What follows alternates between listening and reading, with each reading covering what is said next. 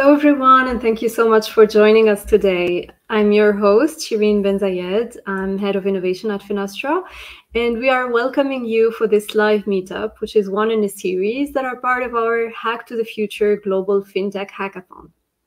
Hack to the Future is a fintech movement igniting a world of financial sustainability, inclusion, and empowerment. So, building on the success of our previous hackathons to redefine finance for good and build an unbiased fintech future, we continue to use our position in the market to inspire the fintech space to be open by default for everyone.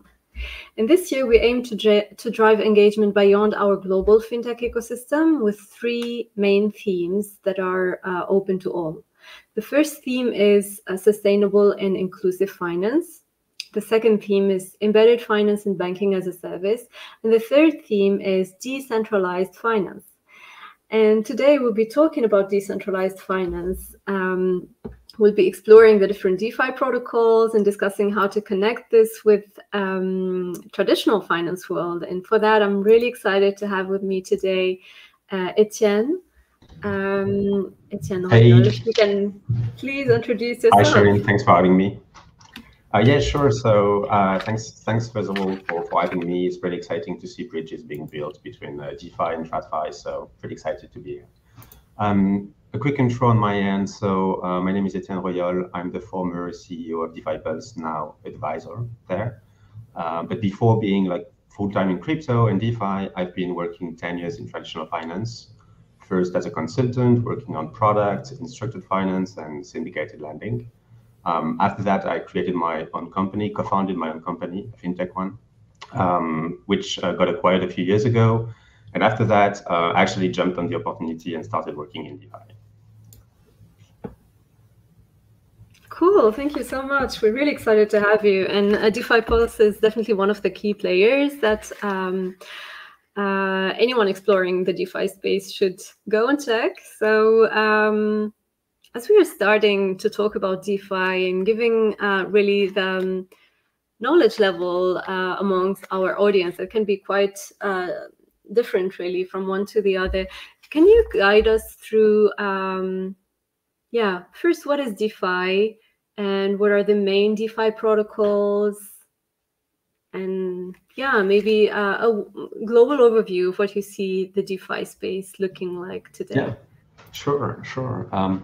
What is DeFi? It's complicated. It's kind of wide. I would say that it's like any financial application being built in a decentralized fashion on public blockchains. So that would be the wider scope, I would say. And so with regard to the current state of things, I would say if we take a step back a little bit and we backtrack a little bit to the first days of DeFi, DeFi really became a thing 2 years ago also during DeFi summer. It was like summer 2020. And so we've seen like a couple of big protocols popping out during these days. Including Uniswap, MakerDAO, Compound, Synthetics, and Wirearn, to name a few. And so these teams, they really created DeFi from scratch and creating new financial primitives on blockchains. So this was like a big bang in the world of crypto. And they're starting taking off during the summer 2020. And so there was like a lot of innovation at that time. And last year, I would say, we've seen a new wave of DeFi protocols, which a lot of people like to label as DeFi 2.0, which in my opinion was a bit less innovative in a sense, because they were kind of building on top of DeFi 1.0 protocols. So the teams that I talked about a bit earlier. And so they were like a little bit of innovation, obviously. I don't want to put all the projects in the same bucket, but it was marginal on the side. There were like a couple of twists, maybe a bit more risk on protocols with riskier assets being whitelisted in these protocols and so on. But they did do a ton of new things like new tokenomics. They added more utility to the tokens, especially because they were, for most cases, anonymous people. And so they didn't have to struggle with regulation. So they could actually try things, which is quite interesting because we do have like new insights now to model tokenomics in a better way, which is pretty exciting.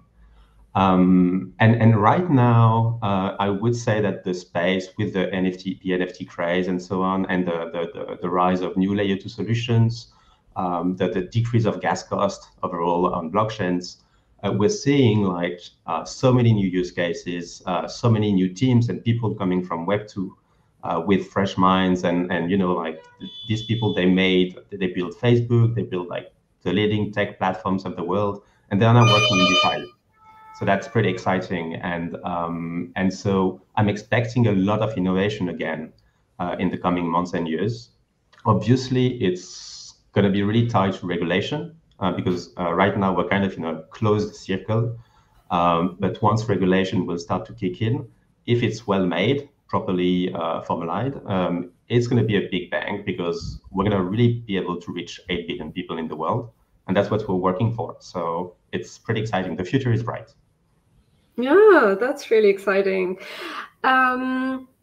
Etienne, do you want to walk us through some of the key protocols that you mentioned? Maybe some of the historical ones, like the first ones that you saw in the space. Sure. We can start with MakerDAO if you want. Yeah, sure. Do you want me to share maybe the DeFi Pulse leaderboard so we can look? Yes, please go ahead. Cool. So yeah, as we can see right now, so maybe we can take a step back and if we're looking at the website right now. So we're looking at a metric that is called total value locked. It's a metric that has been invented a few years ago by DeFi Pulse, and it's today by far the most widely used metric in the space. And so the idea of this metric is to take into account, to count the amount of money that is actually locked into smart contracts, into DeFi-related smart contracts or protocols. And so it gives you an idea of the traction of a protocol and the traction of the overall space. And so right now on Ethereum and a couple of other chains, there are approximately $83 billion worth of tokens put to work in DeFi protocols. It's a bit bigger in reality because there are other chains that we do not cover yet, but it's a work in progress. And so if we're scrolling down a little bit, we're going to see the leaderboard itself with all the protocols that we're covering. And so the first one right now is MakerDAO. And so we can touch on this one to start. I think it's one of the first, like DeFi really became a thing with MakerDAO and Uniswap and Compound, to name a few. And so MakerDAO is quite interesting. It's kind of magic money in a sense because they created a set of smart contracts that allows any user in the world to put one asset and use it as collateral. Okay, so you would take like ETH, for instance, the Ethereum native token, and lock it into a smart contract. And this ETH has a monetary value, let's say $1,000. Okay, so you lock $1,000 worth of ETH into MakerDAO. And what the smart contract will allow you to do is to actually mint DAI, which is another token, which is algorithmically pegged to $1. Okay, and so you're going to be able to kind of take a loan from the protocol, and the protocol is going to mint a new token DAI and give it to you. And obviously, you can't mint more DAI than the monetary value of your collateral. Otherwise, the collateral is going to be slashed, and the protocol is going to heal himself automatically by selling the collateral for a stablecoin. So it's over collateralization lending model with a synthetic asset. And so basically, you put ETH to work, you mint DAI, and you can take that loan and do whatever you want with that DAI, which is a dollar in a way. So pretty exciting stuff. We can talk also about Compound, which is the number 5 here, also one of the first DeFi native protocols. So Compound Finance is what we call a money market. And so basically what it allows you to do as an end user is take one asset that you own in your wallet and put it to work and lend it to other people in a completely automated way. Okay, so you put your USDC, which is USD, you put it deposit it into Compound, and you are going to earn automatically from the first second interest rates on top, which is pretty compelling. And so everything is done automatically by the protocol. You do not have to take care of the lenders, the borrowers, and so on. And obviously, if you can lend, you can also borrow. And so the other use case is to actually be on the other side of the market and borrow money by borrowing the money that people deposit. Okay. And so same as Maker, it's using an over-collateralization model where you cannot borrow more than the amount that you deposited, but you can borrow a different asset, so you can play with the assets. We can talk about maybe Uniswap. That sounds okay, Shirin? Maybe. Yeah, I think absolutely. it's a key building block of the space. It's by far the most widely used protocol and forked, copy-pasted. And so Uniswap is, especially Uniswap V2, is what we call an automated market maker, an AMM in short. And so what we can do with Uniswap is like, let's say that when we are exchanging goods and paying for goods online, we're actually using a third party like PayPal, for instance, to pay for something in exchange of something for something else. And so we have to trust PayPal to actually do the transaction on our behalf. And we have to trust them that we will receive the right amount of money in exchange of something else. With Uniswap, it's exactly the same use case, in short, but there is no need for any centralized party between you and I when we're trading. So it's a way for me to actually trade my Ethereum token for DAI or for USDC or BTC even in a completely trustless way without any centralized party involved, which is pretty compelling as well. So it's kind of a trading marketplace. And yeah, I think that's a good intro. I mean, there are like so many protocols, so we could spend hours on that. Unless you have like another one you would like to spend time on. But, No, I think that was really interesting to cover these three as really good examples of what could be done today in the DeFi space. It's really interesting for people like just getting started maybe with DeFi to understand that this is like you can buy crypto, you can invest in crypto or in different coins, and this is sort of the layer that comes on top of that. These are our like sort of more complex operations or financial products that you can go with through these what we call protocols, which are either marketplaces or decentralized exchanges, etc. I think, Etienne, what's also really interesting is the governance part of this. Given all of these protocols are decentralized here, I don't know if you'd like to touch base maybe a little bit on that, maybe on the MakerDAO example, and just as a quick intro to what it really means to be decentralized. Yeah, I mean, first, like being decentralized is it's not like black and white, it's a continuum. There is no true I mean, some protocols are completely decentralized. They are immutable. Nobody can upgrade them. It's pretty interesting. Like Liquidity, for instance, is an interesting. It's something like Maker, but nobody can upgrade the smart contract. There is no real governance happening. It's just like here. And if you want to use the protocol, it's going to be here as long as Ethereum is running, which is interesting as a use case itself. So there is no true governance, but it's completely decentralized. And then there are like protocols that are more or less decentralized. They are leveraging tokens, governance tokens. And so most of the protocols that we're seeing here, they all have their own governance token. So in the case of MakerDAO, it's MKR. In the case of Uniswap, it's the Uni token. And so basically what it grants you is it grants you the ability to govern the protocol and to use the remaining tokens to incentivize certain use cases, to fund other things like improvements for the protocols, to fund education things. Uniswap is well known for actually funding a ton of things on the education side of things. There are foundations and so on. So they're actually leveraging the power of tokens and decentralization to make finance a better place, which is pretty compelling. And so typically when you're using a protocol, there's like something called yield farming or farming that is another set of smart contract, and it will allow you to earn the governance token of the protocol. Okay, so when you use the protocol, you get tokens in exchange. it's like the miles that you get when you're buying a flight, you know, in a specific company, but it's tokenized. And so that's pretty interesting because in the end, the protocol is owned by its users. And so the users make the rules and not just like a couple of people owning a company. So that's the true ethos of decentralization. That's why it's pretty interesting to work in the space, because in the end, finance is owned by the people. The infrastructure itself is owned by the people, by us. Yeah, thank you. That's really exciting. Actually, it's a quite change in the way all of these protocols actually operate. So yeah, definitely interesting.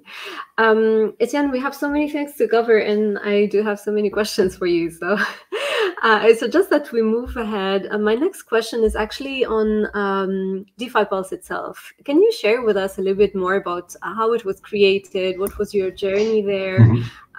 What challenge was it solving for? And yeah, what's next? Yeah, sure.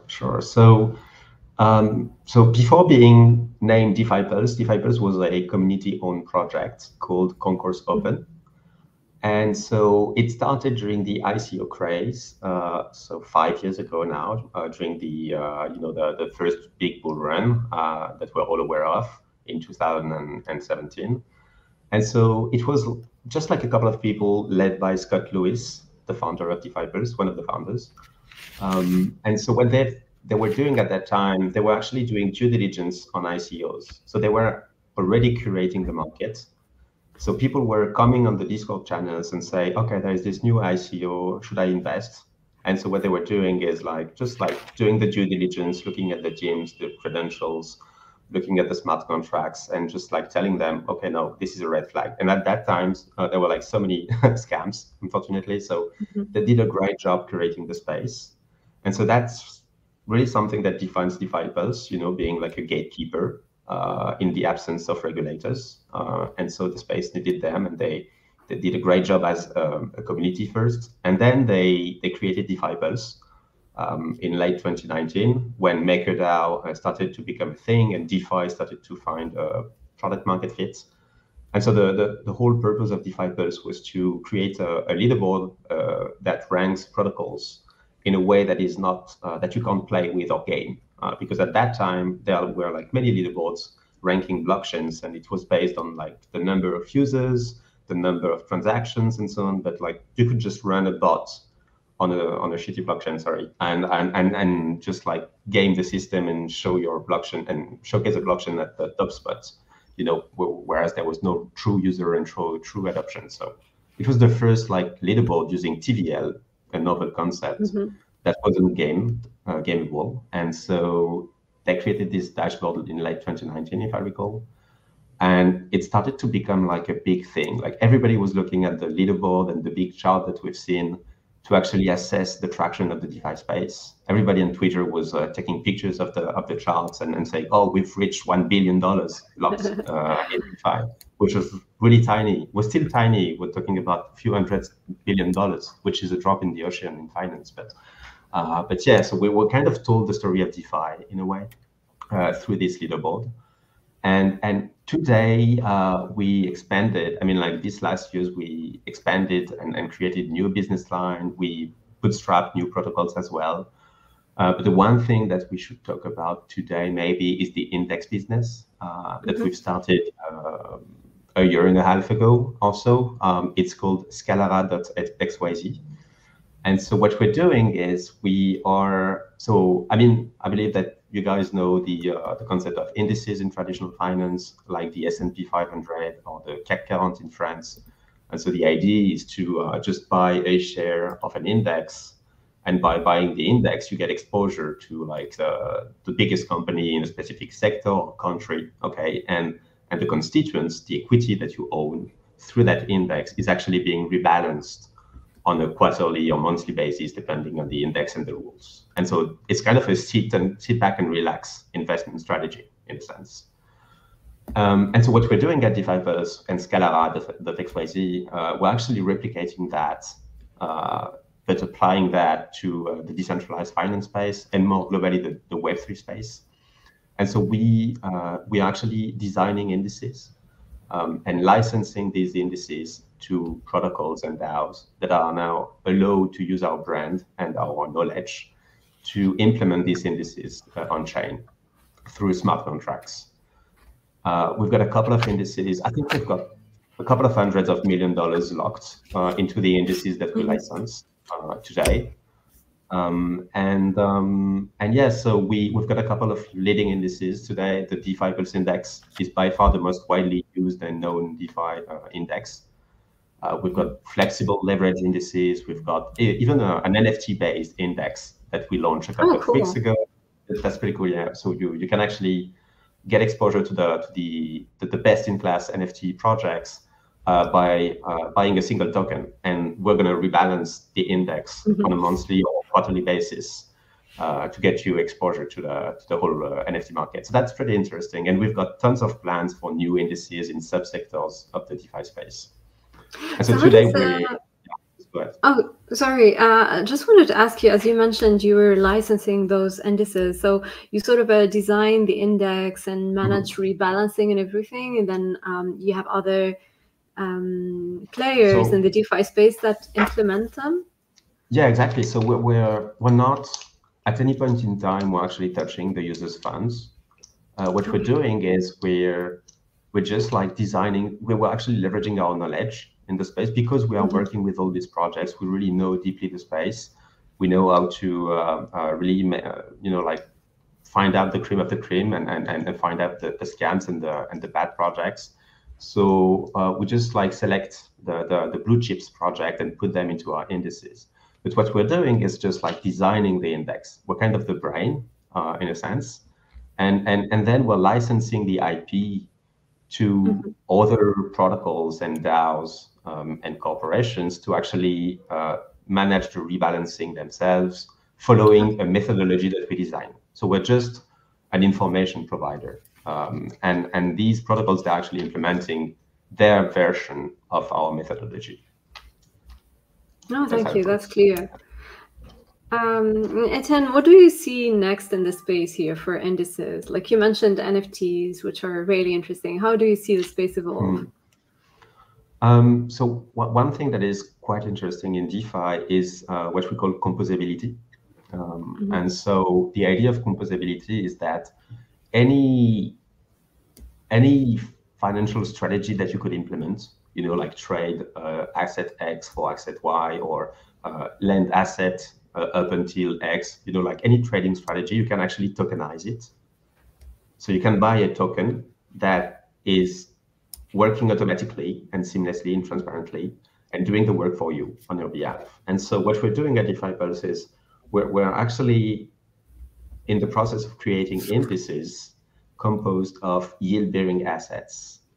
So the idea is to give people the ability to get exposure to the whole crypto ecosystem and the yields that are pretty compelling today, but through a single token or a single index that is being licensed to protocols and DAOs that will implement it. And so this is something we're working on. And I mean, follow the DeFi Pulse on Twitter. You're going to see a ton of news on that subject in the coming weeks.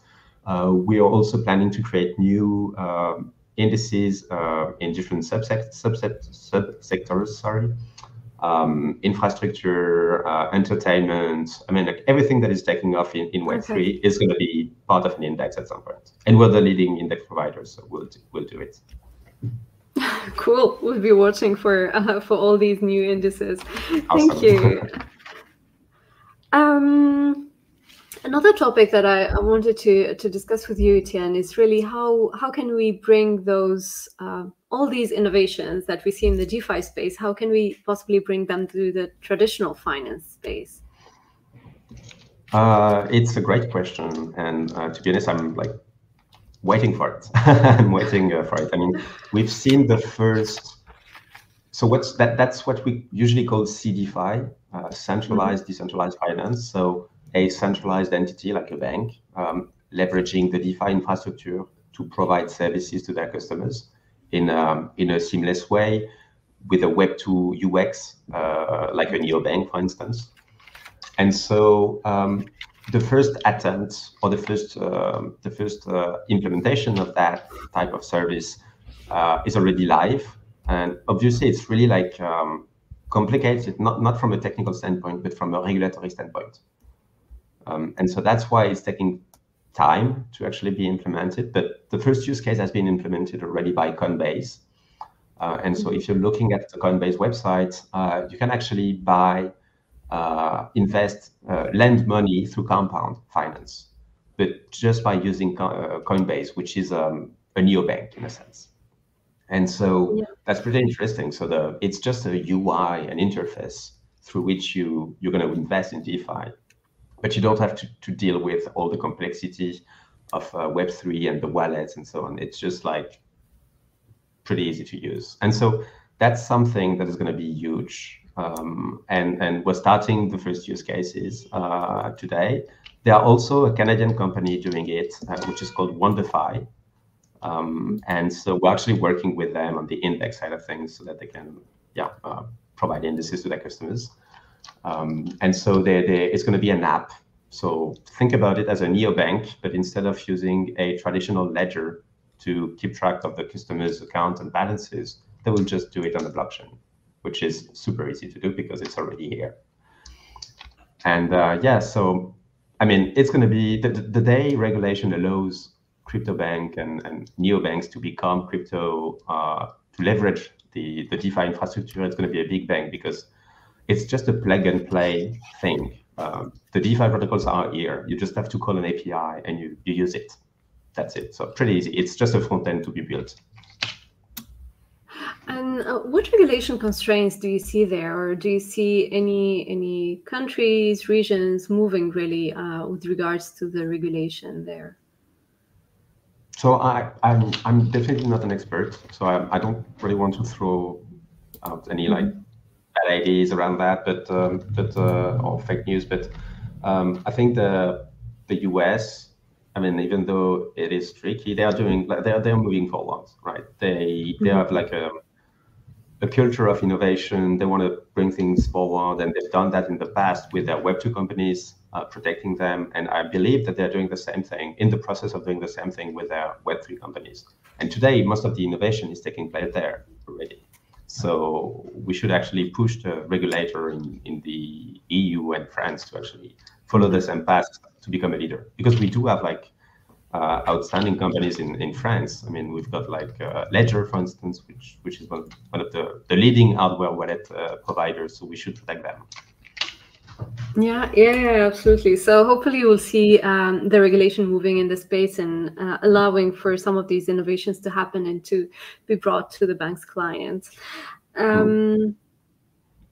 You mentioned Coinbase. Do you see any traditional banks already connecting to some DeFi protocols? Not really. I mean, mostly new companies, that crypto native companies are doing it.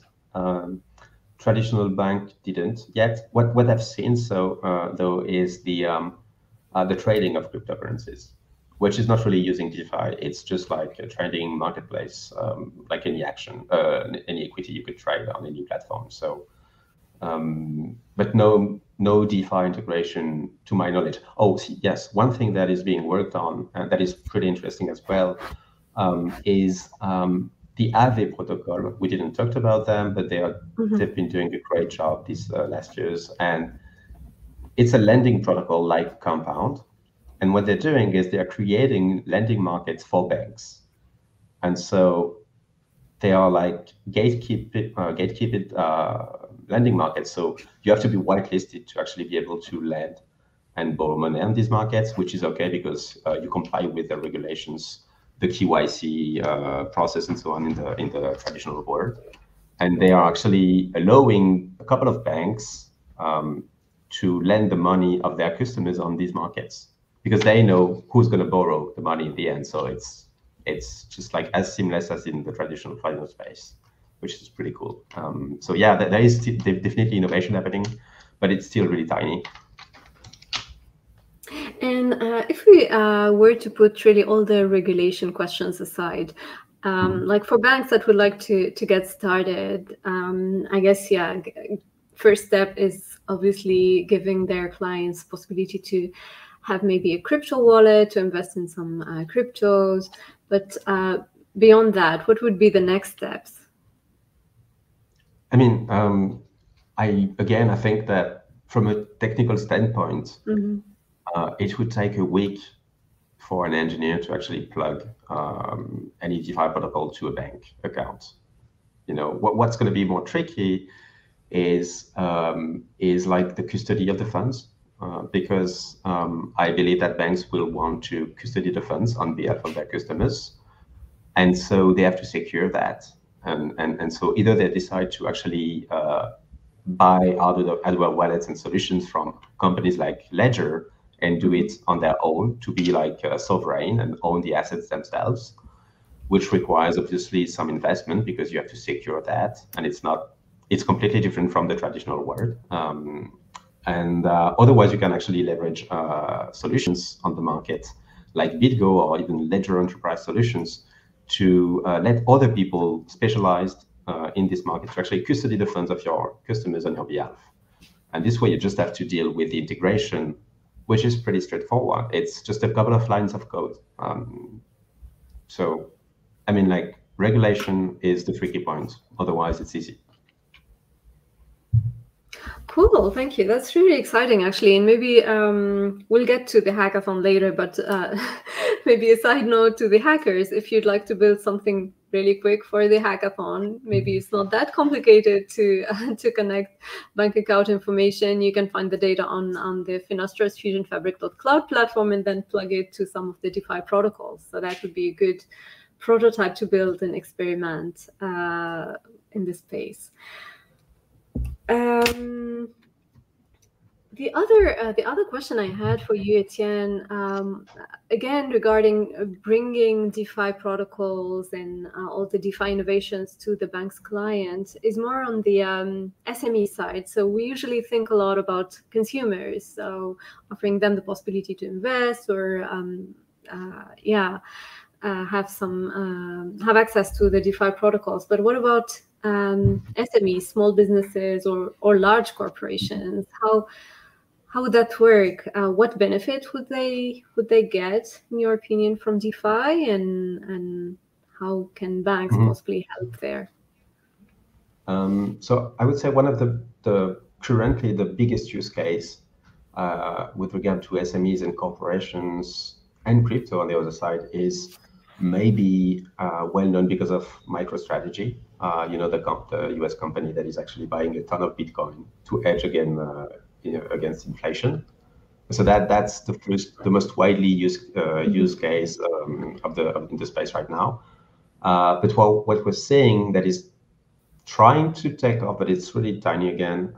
Still, it's corporations using DeFi protocols to lend money, to borrow money. And so, for instance, you can look at a website called maple.finance, which is a lending protocol like Compound or Aave, as I mentioned a bit earlier.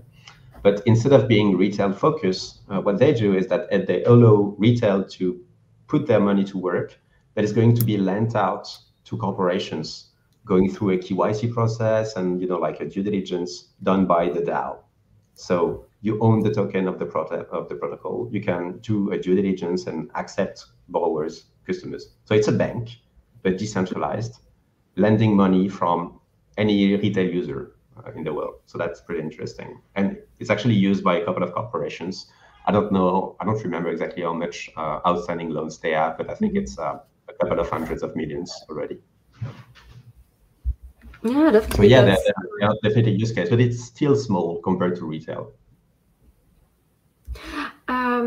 We also had a couple of discussions in the past with Defactor, which is another player in the space and also a partner of our Hack to the Future hackathon, where they focus really on allowing SMEs or helping them get access to finance via DeFi. And somehow by turning their invoices or other real-world assets into NFTs. So just wanted to get your thoughts as well on that, and how do you see the space evolve? Yeah, sure. So It's again, like we've said it a bit earlier. One of the issues that we're facing today in DeFi is that it's a closed circle. So people tend to say that it's not real because it's just crypto. And one thing that is going to completely change the game, along with regulation, is the ability to bring on-chain, off-chain assets. So like real estate, for instance.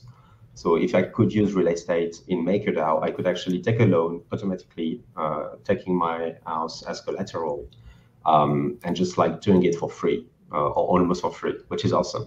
And I could do that with a house or with any type of collateral that or real world asset that has value. The issue that comes with that is the fact that blockchains, they are a closed environment, and so they don't know the price of a flat, for instance.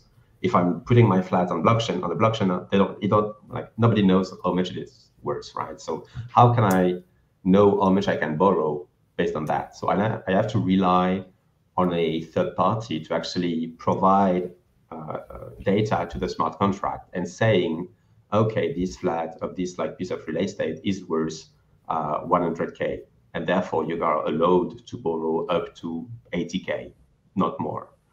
And so that requires a third party you need to rely on, which is going against the ethos or the whole purpose of the smart contracts and the blockchains.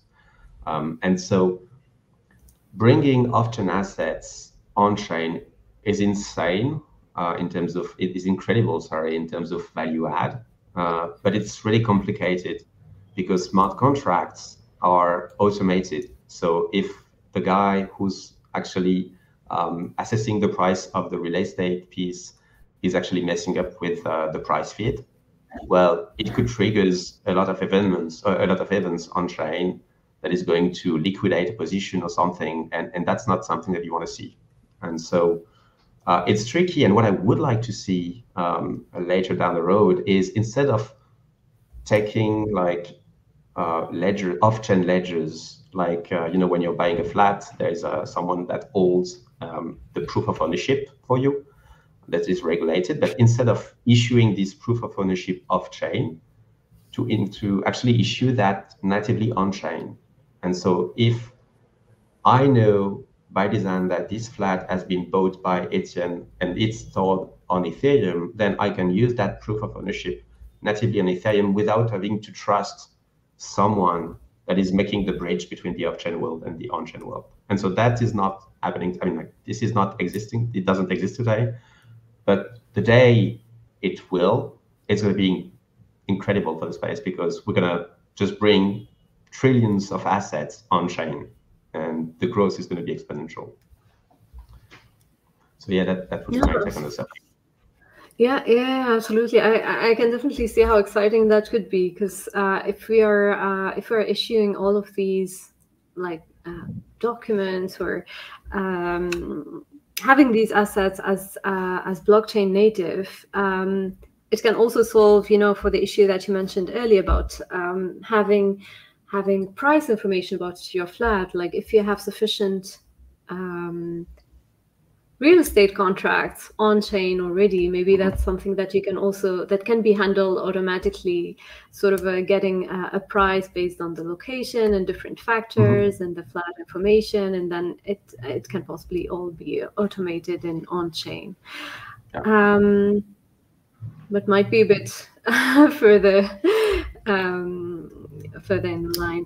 And Etienne, you mentioned this is really, all of these innovations that are more towards SMEs or corporates, and being really a tiny bit. Do you see any newcomers or new joiners in the space that are focusing specifically on that, or is it still too early? Yes, I mean, like the two that I mentioned, Maple Finance is quite, it's not new, but it's, there are like maybe 5 projects working on that. So it's not that much of a space yet.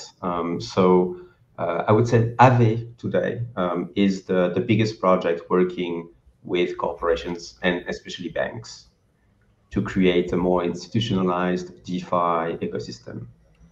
But I'm pretty sure that there are many more protocols and teams working on that, but the space is too big to keep up with today. So I don't know, maybe tomorrow someone is going to create something incredible for that, but I don't know that. Cool. Looking forward to it.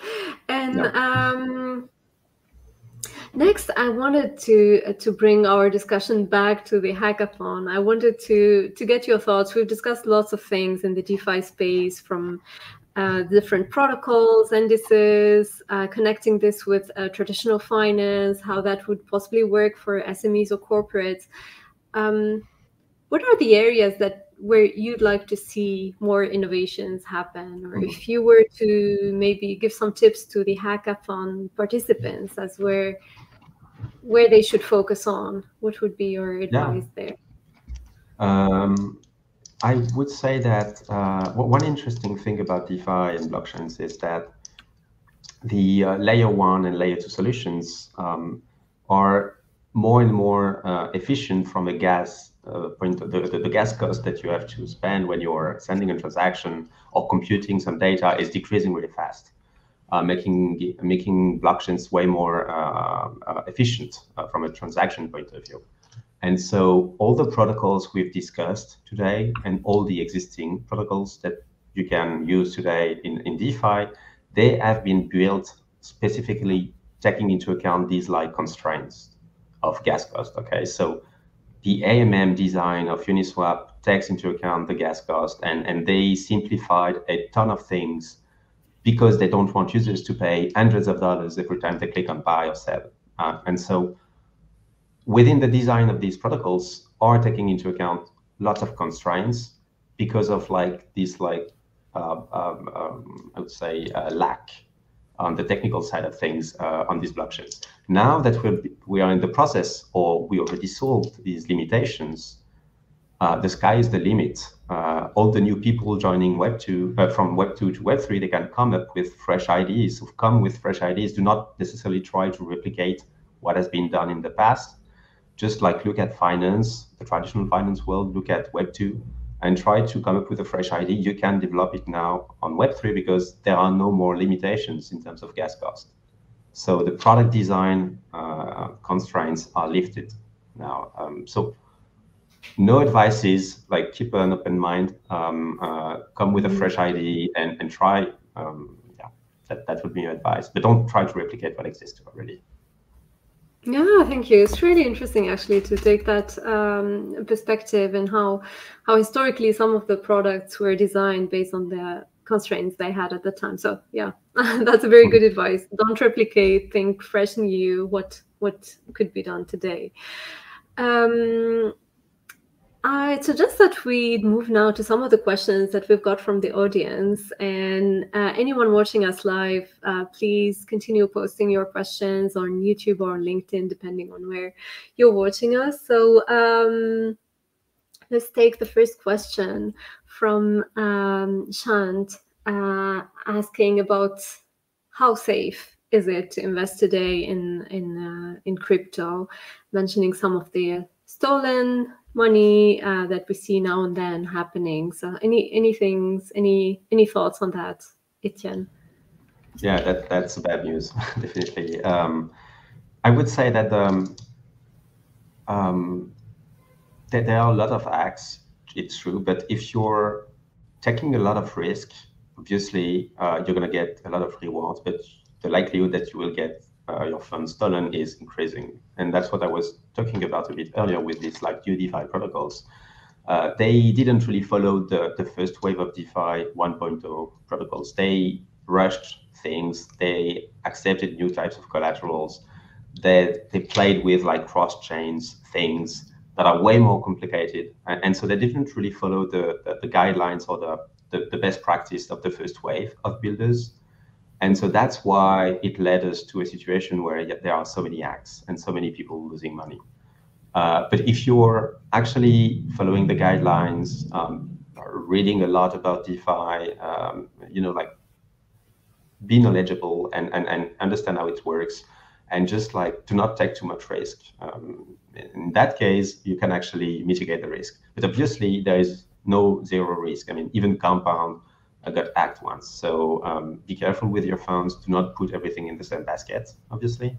And obviously, I'm not providing any financial advice because I'm not an expert in finance, obviously. But yeah, I mean, that's a risk. The thing that is cool about DeFi is that the longer a protocol is used and isn't hacked, the safer it is, because like the likelihood that it's going to get hacked is lower and lower. And so all these protocols we talked about, Aave, Compound, and so on, they are pretty safe today. I mean, they manage billions of dollars for years, and so nobody hacked them. So I mean, it's pretty safe in the space of DeFi. But yeah, that's a risk, definitely. It's tech in the end. Yeah, definitely. Next question we've got is from Tina, asking us, with DeFi protocols, there will be no centralized authority that needs to check customers' credit score and verify their real identity. Will this be or is it already a threat to the credit unions or banks? I mean, it's a tech, again, some answers. So it's not really a threat in the sense that if banks adopt the tech, they will thrive. If you think about Coinbase, they are becoming a bank. Okay, it's a neobank and crypto bank. And so it's a bank. They are providing financial services to their customers. They're just using a different tech under the hood. And they are like valued $40 billion. So, I mean, it's a successful bank in the end. So I don't think it's a threat. I mean, it's a threat if you don't embrace it, like any new tech or innovation. Mm-hmm. If you do embrace it, then you're going to thrive. Cool, that's a great answer. We've got another question from Tina, so let's continue with that. And this one is more about, is it possible to use crypto as collateral for mortgage? Or would that be possible in the future? So you mean like using crypto and borrowing money like euro and dollars in the real world? It's possible, yeah. There are like a few services that do that. I think Coinbase is going to release one soon. Mm-hmm. So you will be able to use BTC, Bitcoin, and borrow some money and just withdraw it to your bank account. So going from the crypto world to the fiat world. There are other services doing that as well. Also, I think that there's a lot related. I mean, it's available, technically speaking, but it's really tied to your local regulation and tax related services and rules. So look at that first, because maybe you're going to be taxed on that. And so be careful with that. But yeah, that's, I mean, like, it's possible, definitely. Cool, thank you. And, and definitely something also interesting for banks to look at as an additional service, an interesting service to offer their clients. I think that's mostly it from the questions perspective. We've got another question actually from Shailendra. That is more about, I think this question came when we were looking at, when we were discussing different ideas that the hackers can work on. So the question was, what about digital contracts and NFTs? Any thoughts on? I mean, the sky's the limit again. NFTs are well known because of the the NFT craze and the art and the CryptoPunks and the apes and so on.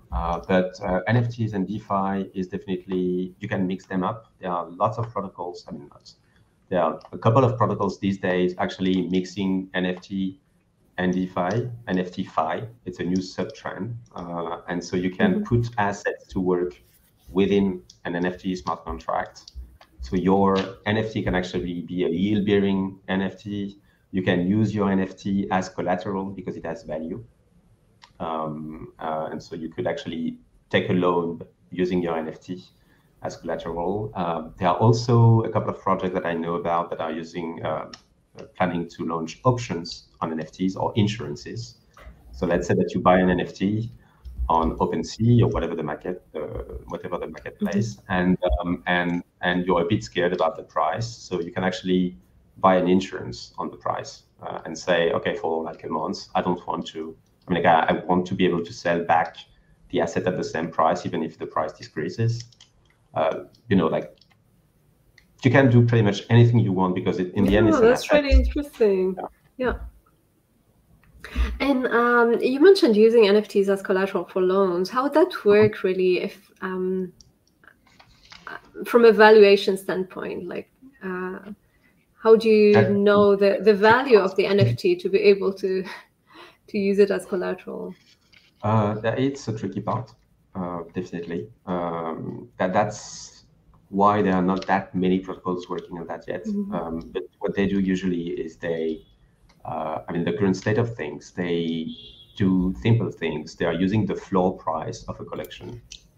So the minimum price that is currently proposed on that collection, and they use it as a way to value the NFT, even if the NFT that you use is a bit more rare, you know, in the collection, because depending on the rarity of your piece of NFT, maybe the price is greater and so on. But yeah, and there are also other innovations that we don't talk about that, but one really interesting protocol that we use at DeFi Pulse is called NFTX. And so with NFTX, what you can do is you can actually fractionalize an NFT into tokens.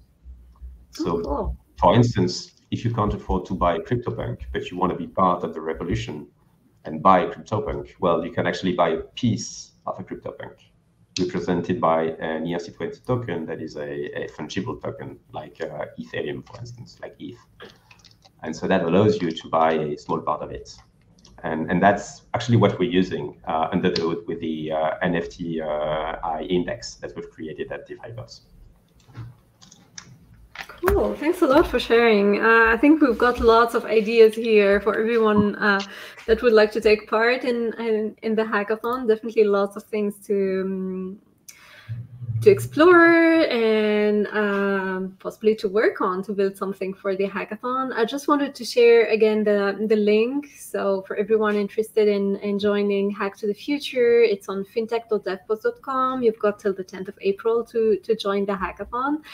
Etienne is one of our judges on the DeFi category, so maybe you'd be amongst the finalists, and you get to get his feedback as well and advice on how to take your project forward.